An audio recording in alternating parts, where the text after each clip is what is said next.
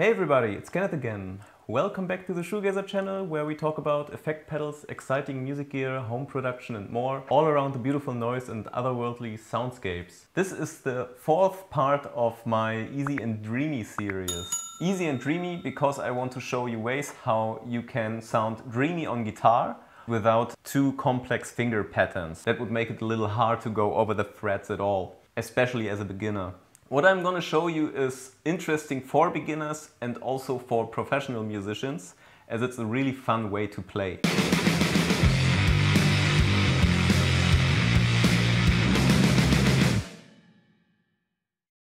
The Easy and Dreamy chord series are mostly about open chords. The open chords I show you are mainly based on open tunings.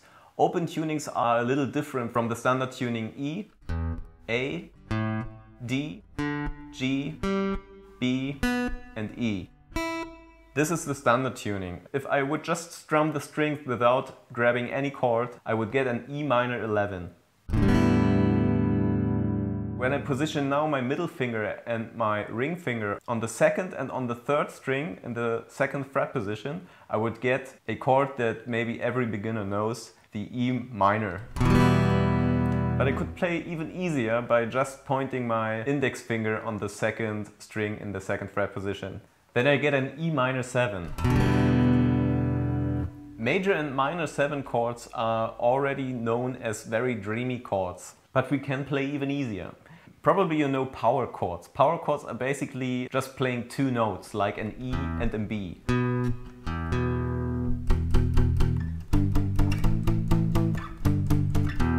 Something like this. When you play power chords, you are able to play riffs and also just the basic notes of chords. Very common in standard guitar rock music. If you're comfortable with using your index finger and your ring finger in this pattern, like this,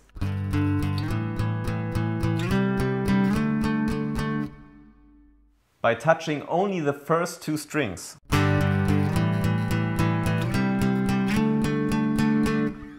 then I would offer you to try out a little experiment. Try to use your pinky to mute the third string here.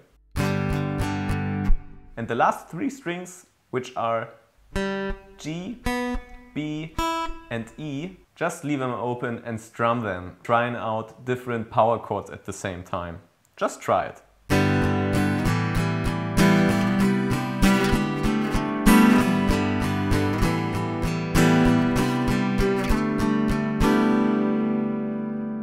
When you play this way, you can use the standard tuning just like an open tuning. By muting the D string here, you can already create beautiful songs.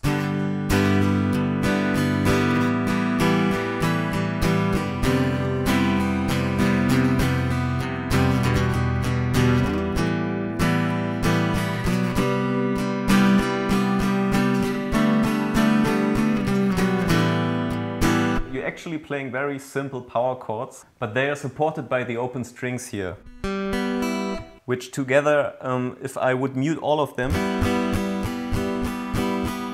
you have a G6 chord, which is a brilliant basic atmosphere to play other chords over them.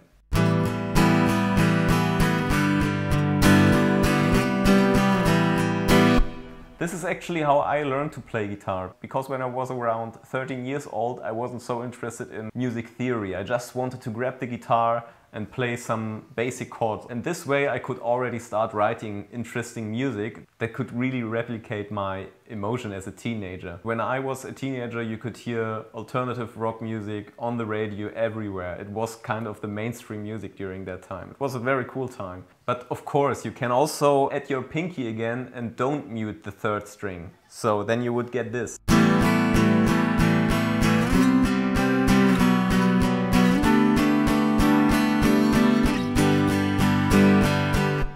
I just play random chords here just to give you an impression of what I mean. If you're comfortable stretching your pinky 2 frets further, then you get a sus chord. If you just play 3 notes this way, a sus chord can already sound super full and dreamy.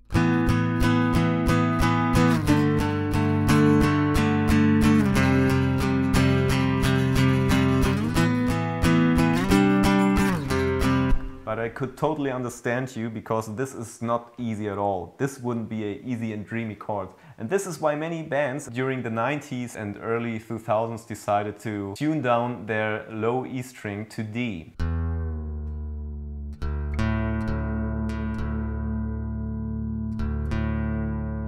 Now that I tuned down my low string to D instead of E, I can play a sus chord pretty easily. I don't have to play the power chord like this now, I just can put on my finger.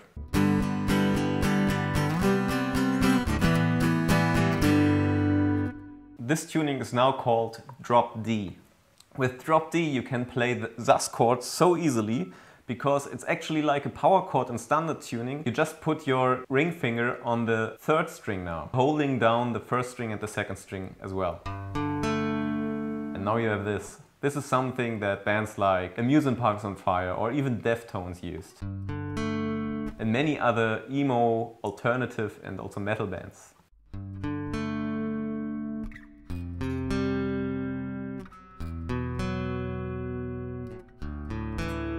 Now let's add the G6 chord, our last three strings here.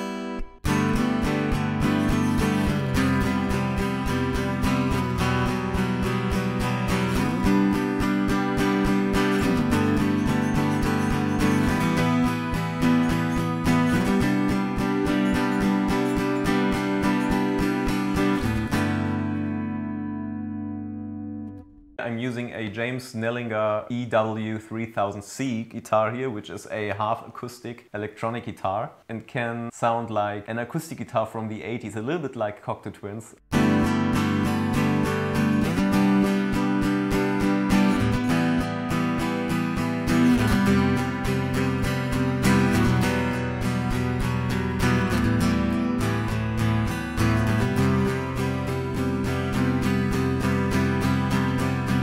When I use a capodaster on the second fret position, for example, I can play a song by Amusement Parks on Fire which is called Venus in Cancer, just by using one finger.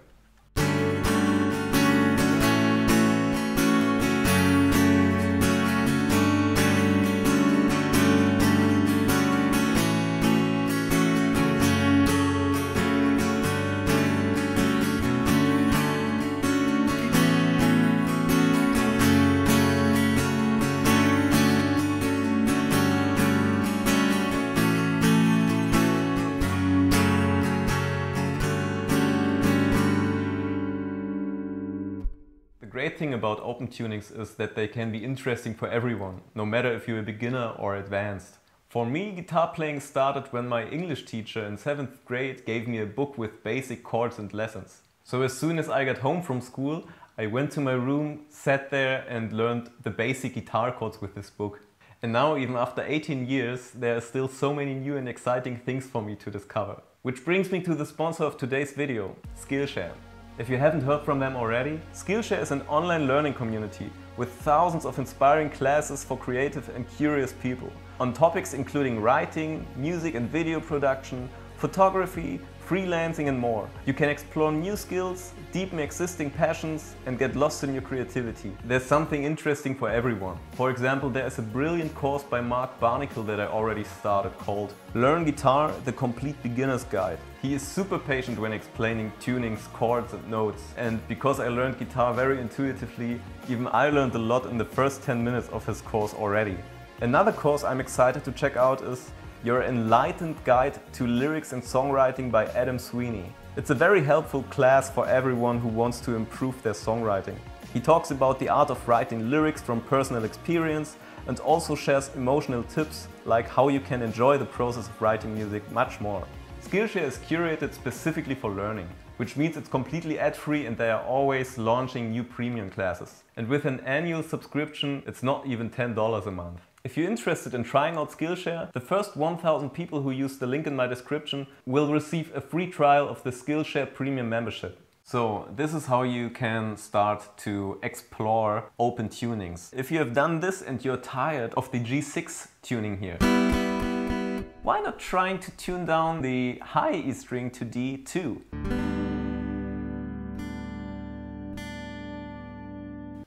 This tuning is now called Double Drop D. because you chose to tune down both E strings to D.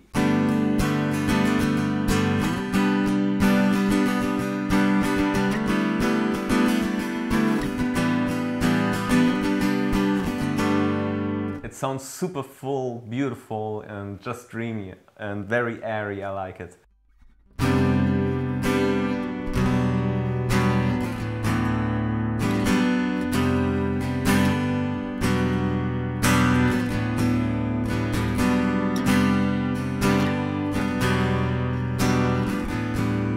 Now we can just try to use our pinky. We just leave it underneath the ring finger.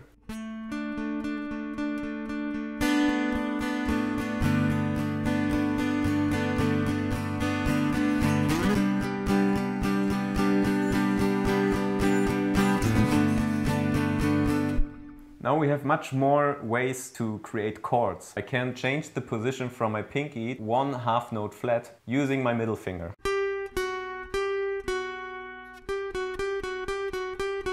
So when I do this while I'm playing this chord, for example, I can create very beautiful moods.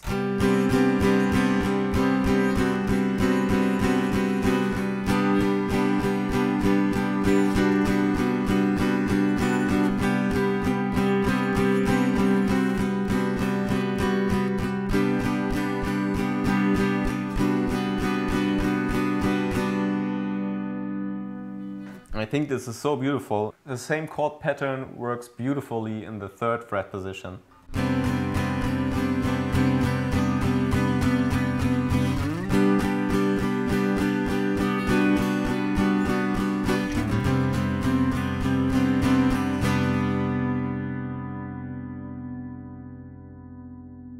With double drop D, you're actually playing in 3D. That means D, the 3rd string is D, and the last string is D.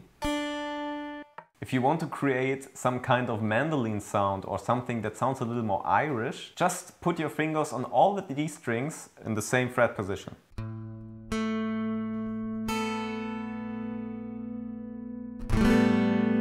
And all the other strings, you just leave them open, and then you get this.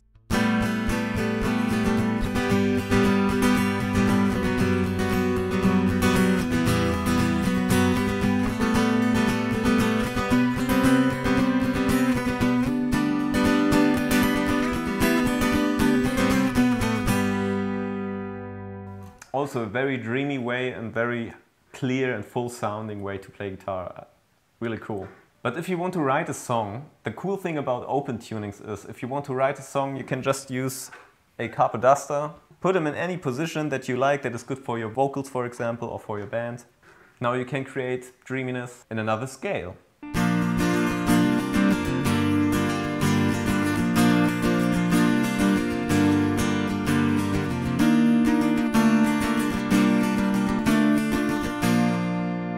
Just make sure when you use a capo duster that all your strings are in tune again. Because sometimes they get a little too sharp or too flat.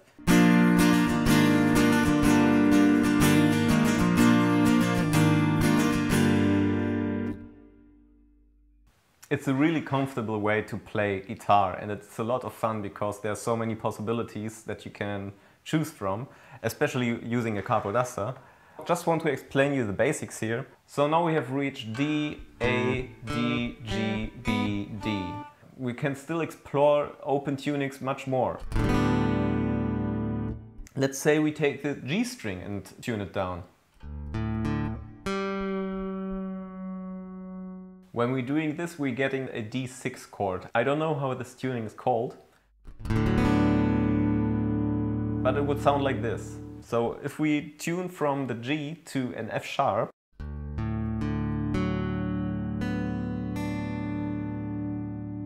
we can try to use the same technique that I just showed you, just by holding our finger on the first 2 strings. This is working. I like using this chord starting from the 5th fret position and changing it to the 2nd fret position, just with one finger. G major 7.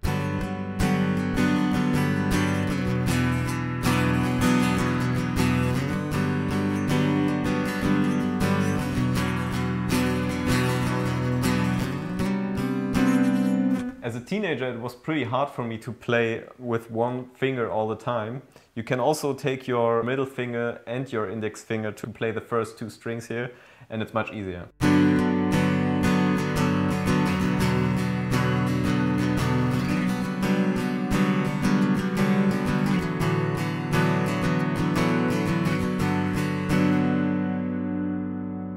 Now let's take the third string to it in this shape again, and let's see how this sounds.